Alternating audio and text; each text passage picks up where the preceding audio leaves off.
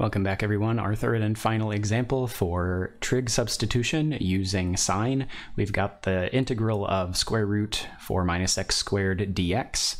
We can probably see what's under the root, I think, as a squared minus u squared, constant expression minus variable expression squared.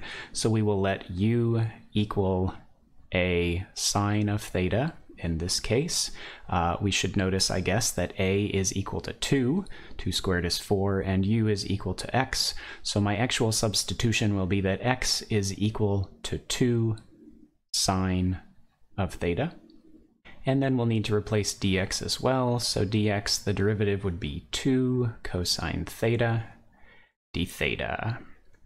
Okay, if I rearrange this sine theta, would equal x over 2, and remember that sine is going to be the opposite over the hypotenuse in a right triangle, so I go ahead and look at my right triangle and assign x to be the opposite side and 2 to be the hypotenuse, and if I use Pythagorean theorem, this squared plus this squared would equal that squared, then I would get the square root of 4 minus x squared for this one.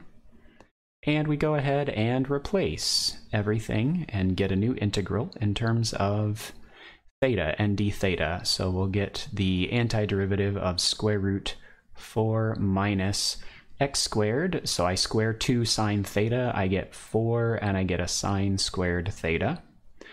So there we have a multiple of a Pythagorean identity, which is what we wanted. And then dx, we get 2 cosine theta d theta. Okay, so I'm going to go ahead and bump my 2 out front. Also, if I just do this sort of one step at a time, I would factor out a 4 here to see an exact Pythagorean identity under the root. So we would have 4 times the quantity 1 minus sine squared theta. I'd still have a cosine theta with my d theta outside of the root.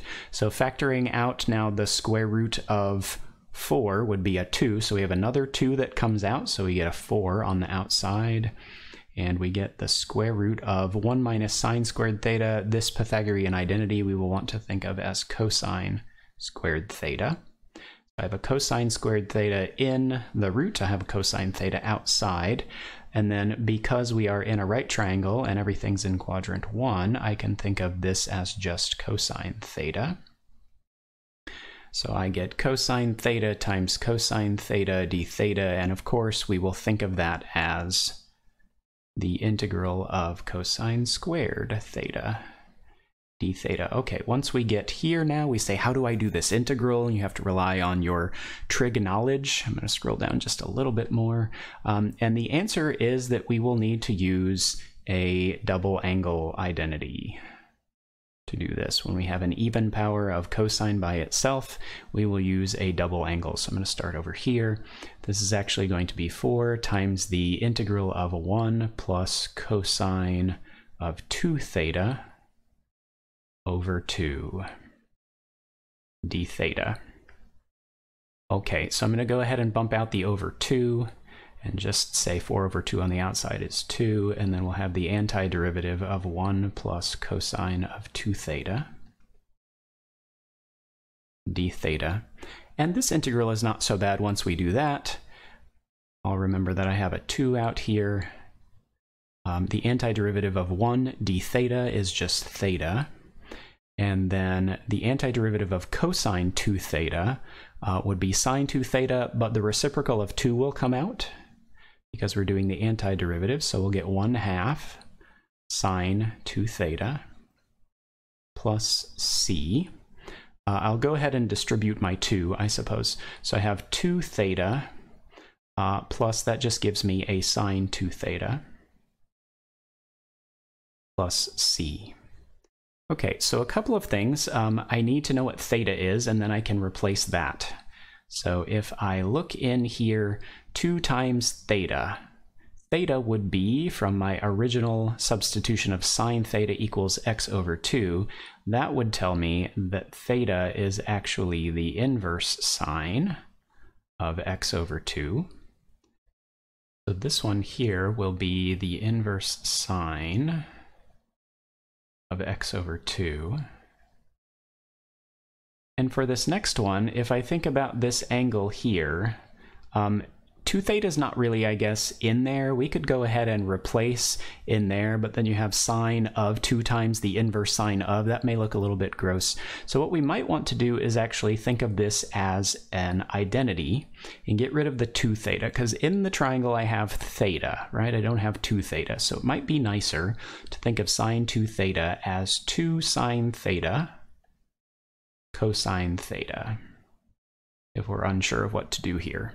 Okay, so that is going to be 2 times sine theta. We know what sine theta is. It was x over 2, right? And then cosine theta, if we're not sure, we can always look at the triangle and see what cosine theta is, right? Cosine is the adjacent over the hypotenuse, so that will give me this square root here over the hypotenuse of 2.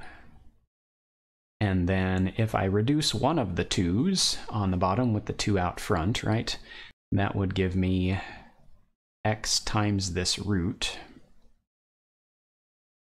all over 2, right? So we go ahead and put that in there.